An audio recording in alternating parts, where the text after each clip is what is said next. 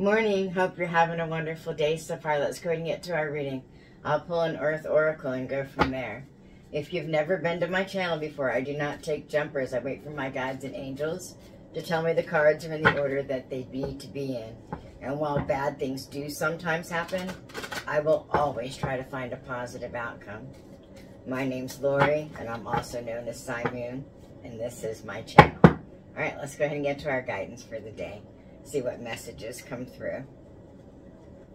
Let's start with the Earth Oracle, Divine Love.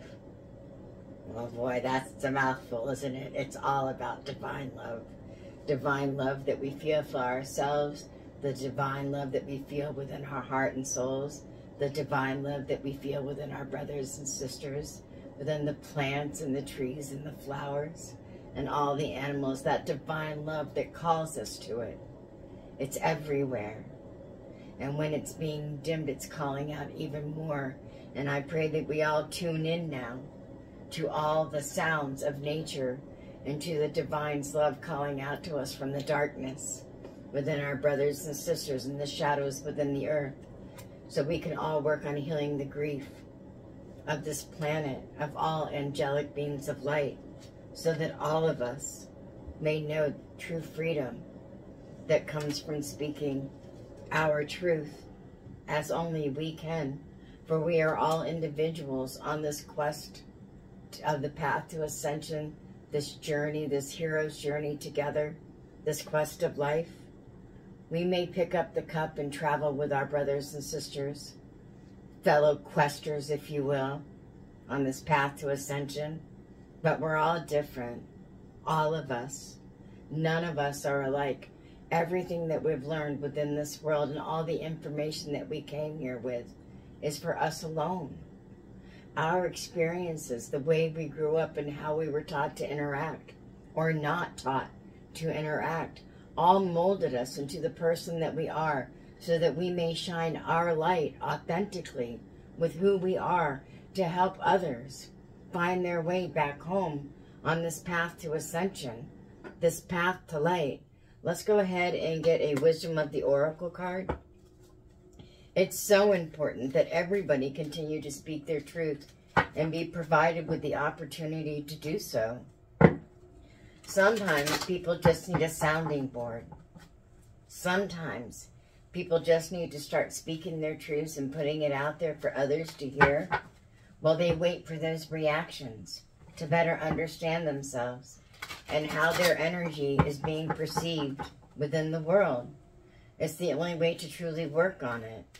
If you're stuck right now wondering how you're presenting to the world and would like some help, reach out to me. I'll be glad to show you some of the things that I've done in my life to help me align myself, if you will, or bring myself back to heart center when I feel out of alignment, which does happen. It always does. And then I do my best to follow the cycles of the moon. I do. Absolutely. I love the earth, moon, and stars. Father above and earth beneath my feet. I absolutely do. This year we're actually turning the wheel on this channel. We're going to do live get-togethers in Zoom.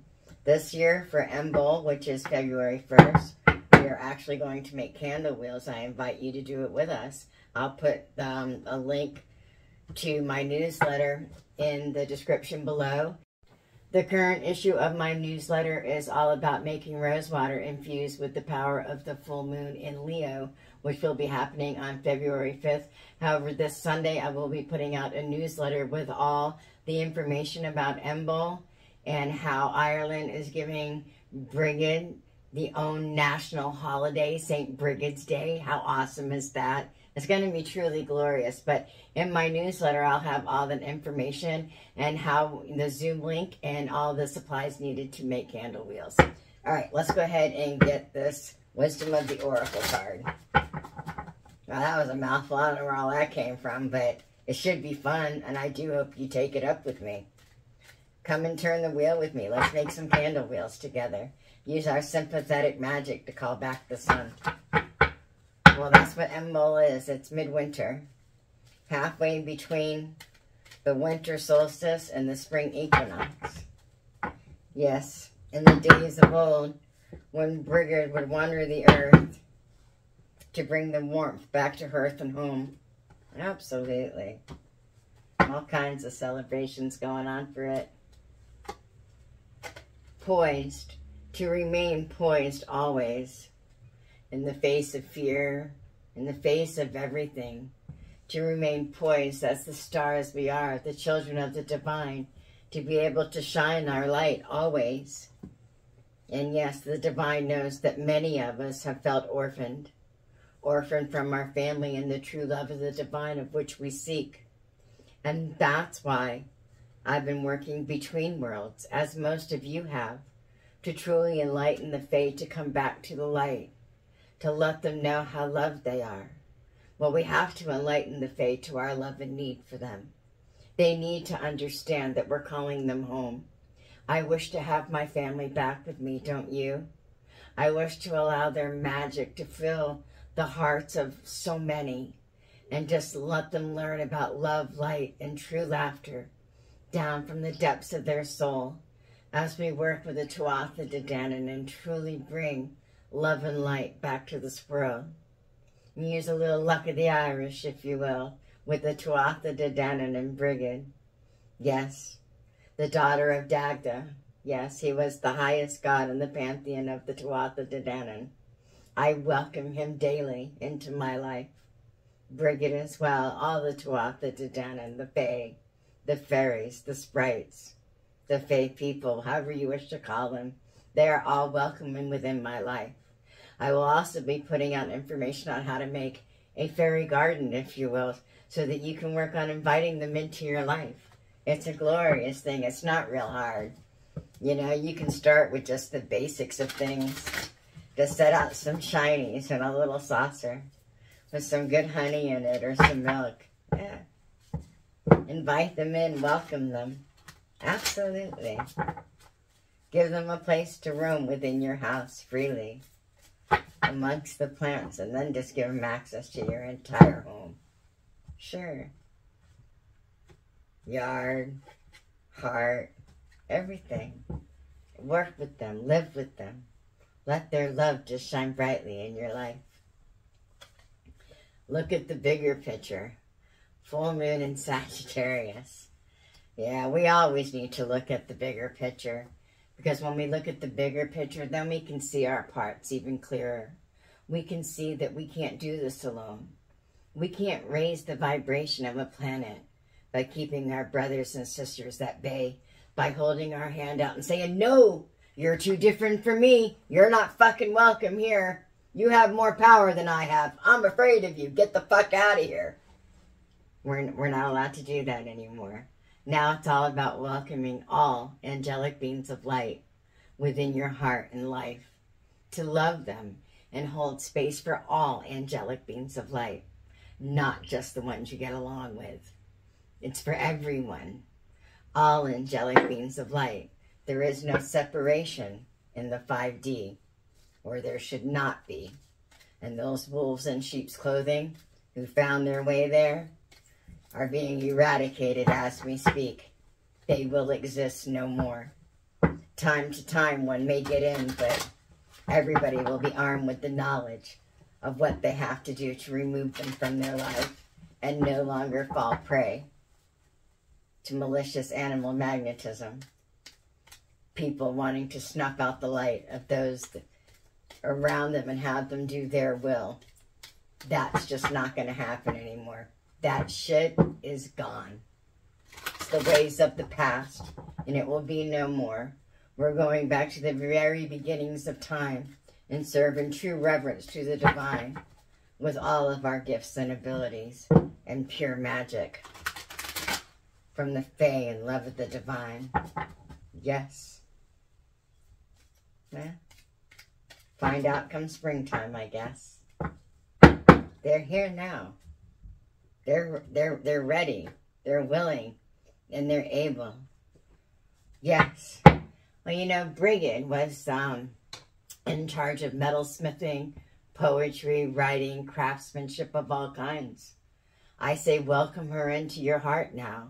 Invite her back to walk amongst you and to fill your heart, to be your muse, to help you seek that love, light, and laughter and develop your craft, no matter what it is. Do you write? Do you sing? Do you write poetry, verse, prose, a book, fiction, nonfiction? Invite them in. Ask Brigid into your heart and soul.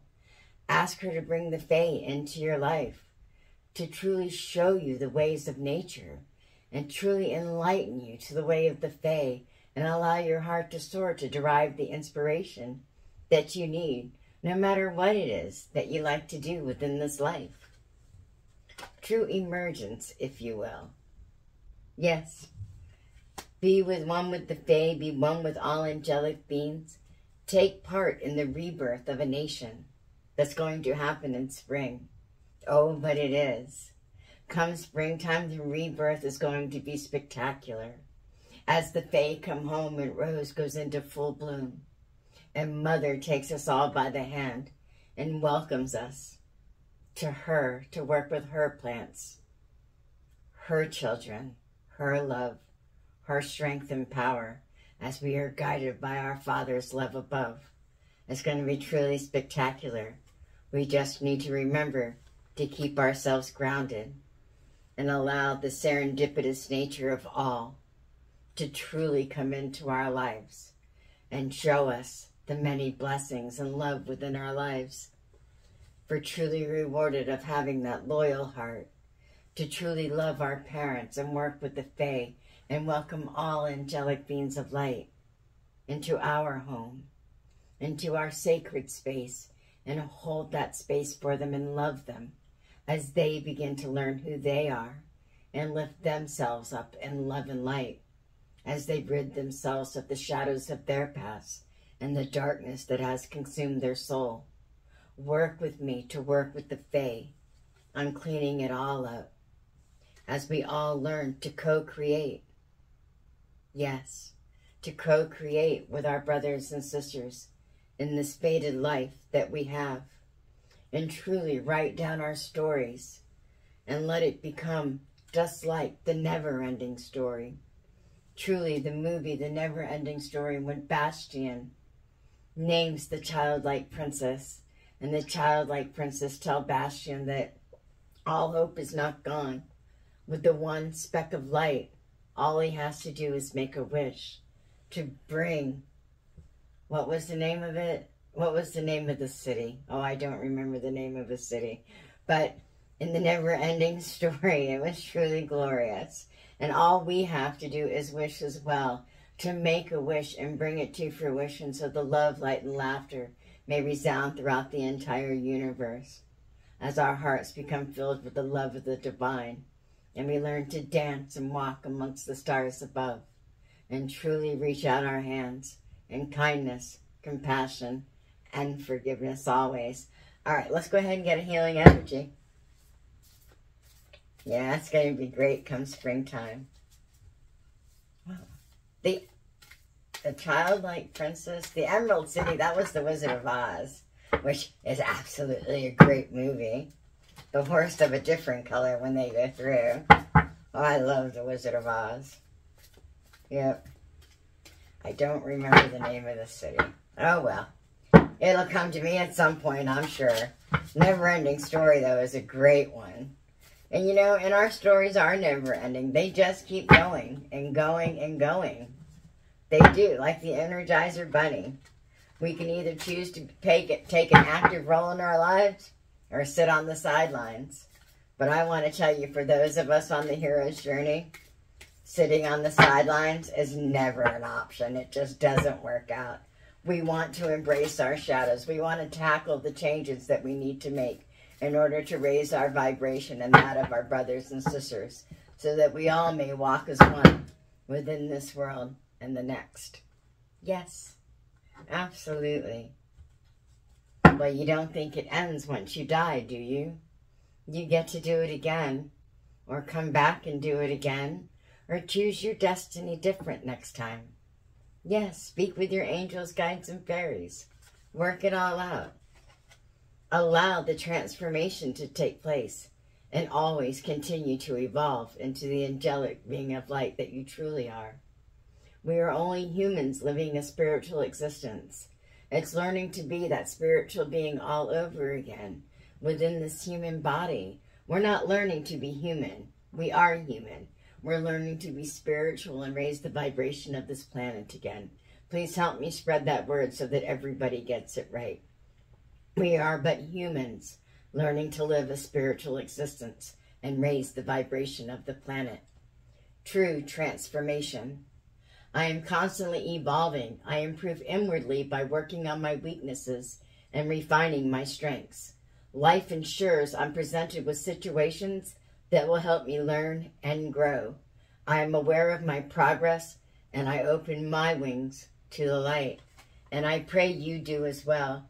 As you open your heart and you soar to the heavens above, and you travel the astral realm, the ethereal realms, and you truly seek that knowledge for that inner knowing, and you work with the master DNA of the universe to truly create your dreams, create your reality, create your destiny with your abilities and gifts. Creation. I have the power to direct my life. With a constructive attitude, I create what is best for my soul. I firmly believe I can transform and improve my inner and outer worlds by turning every thought into affirmative action. I act in the image of God and bring light into my life. And you do. And I pray you always do. All right, bright blessings to you always. Go ahead and check out my newsletter. I'll put the link in the description. And I'll also put a link to a meditation there. It is a nice Buddhist chant that will truly open up all of your chakras and align your heart, mind, body, soul, and spirit. All right, love and light to you always. I wish you the very best. Bright blessings to you, and namaste. And yes, stay weird. Bye. Ohana. Yeah, I love Stitch. I really do. There's nothing quite like family. Bye-bye. I'll talk to you later.